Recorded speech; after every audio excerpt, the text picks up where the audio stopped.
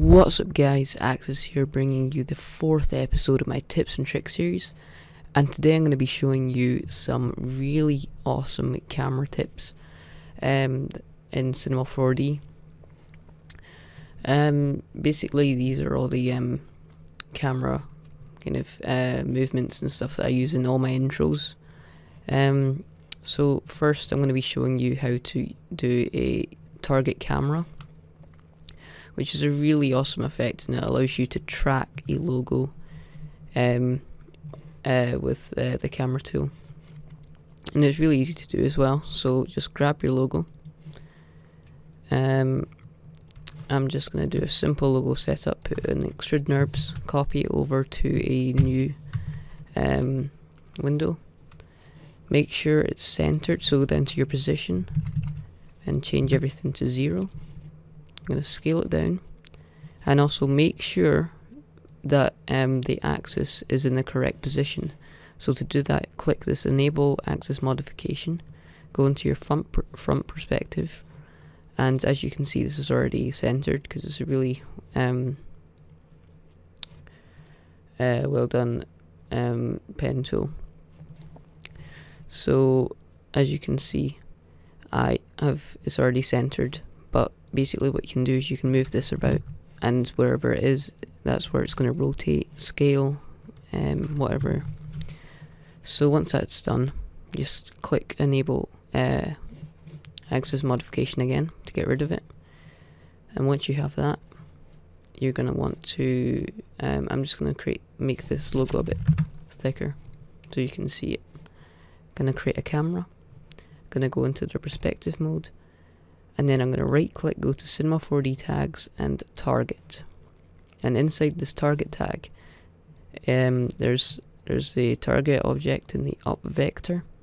I'm going to click on this little cursor here, and I'm going to select my extrude NURBS, and as you can see, if you click on the target, it's there, the extrude NURBS there, and just to show that it's there, change this to logo, go back in there, and it's changed to logo.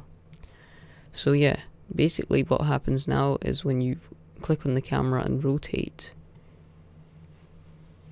you're always facing the logo. It's never going to go off it. So if I try and go into coordinates and change the rotation, it's not going to work. You can obviously change the Y and the Z because it's not actually changing the rotation away from the object. So basically I'm just going to do a simple camera movement to show you how this works. So I'm going to center this first. This is where I want my camera to end up looking at. I'm going to adjust this to 5 seconds and bring it out a bit, and I'm going to go to 5 seconds, keyframe it using the keyframe button. Make sure your camera's selected at this point. Go to the beginning of your project, and then I'm going to go and rotate this behind it. Make sure you keyframe it again, and now if I play through that, if I scroll through that, it's going to do a really nice camera movement, always facing it like that. You could adjust it down here, keyframe it, and it will do a really nice camera movement in front of it.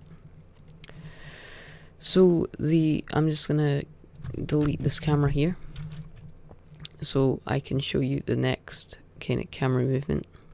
So this is if you want to have multiple shots, which in one intro.